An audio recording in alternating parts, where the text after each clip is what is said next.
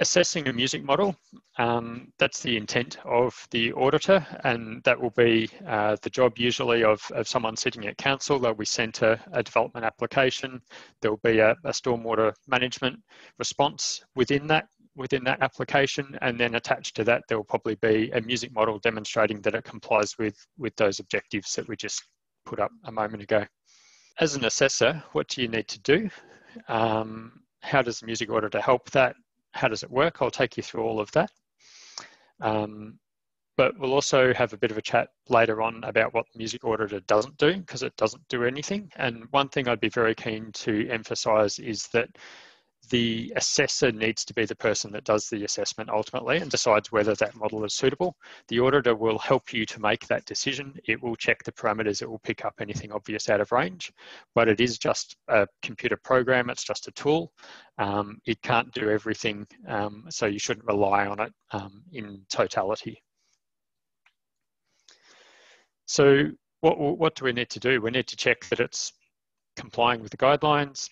We need to check that the layout and the inputs are consistent with the proposed design, that they're consistent with best practice approaches. There's nothing, obviously out of whack. The catchment areas actually match what's on the catchment plans. The catchments are draining to the correct stormwater treatments, and they're in the right order, essentially. Thirdly, we check that it's realistic, that it's a reasonable representation of what we expect will actually be constructed. There's no point adopting guidelines or rules if they're different to what's actually going to be constructed. So we need to make sure we're representing what we expect to see on the ground.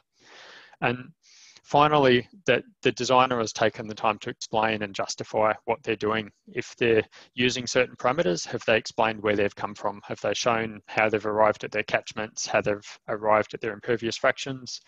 Do the dimensions in the model match the dimensions that are on the plans? Or in some cases, if they're different, have they explained why they're using different parameters to more accurately represent what's going on? And there are times where that's necessary.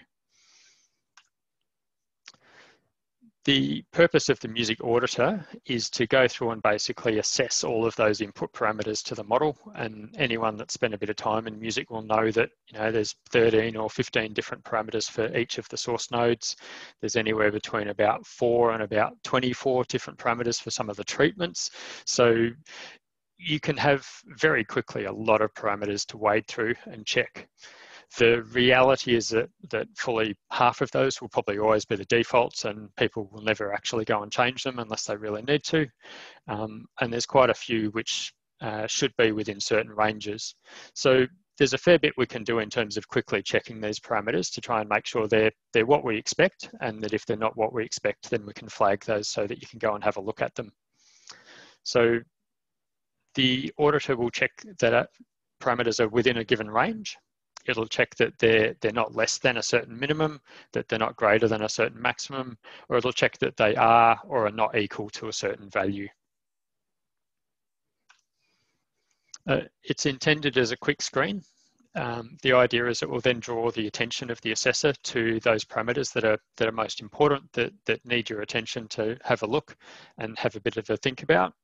But as I said before, ultimately the assessor has to make a call on whether that's an acceptable variation, or whether they come back and ask the proponent to modify their model to accord with the guidelines.